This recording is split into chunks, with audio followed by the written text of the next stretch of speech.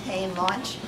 Though I have not known the family for that long, we really just met this year, earlier this year with the leadership and then the election. But I certainly consider the entire Kanapathi family to be very, very dear, close friends.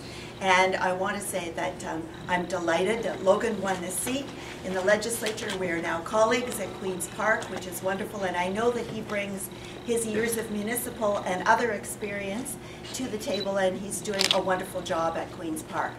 Absolutely. But now we also have another member of the family that's stepping up, a new generation with Kethika, and I have to say that I am really happy that you're stepping up because you're exactly what Ontario needs right now. You're absolutely,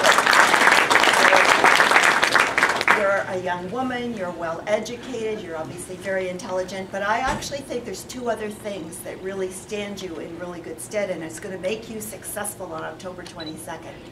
One is you have a true commitment to public service. That's something that you grew up with, that your family has shown you that example, but you've shown that yourself in the work that you've already done so far in your volunteer activities.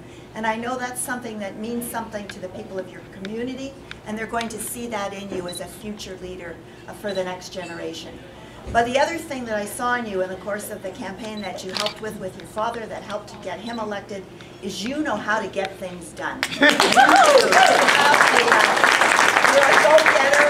You know how to do things. You don't sit back and let other people do them for you. You do them yourself. You see the way, and if somebody's not doing something, you go and do it yourself. And that's what's going to make you successful, and that's what's going to make you a true leader in your community. So I wish you all the best.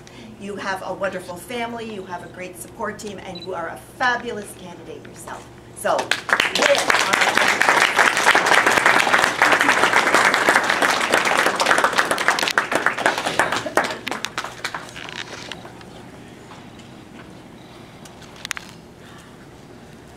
Here's Charlie. Thank you so much.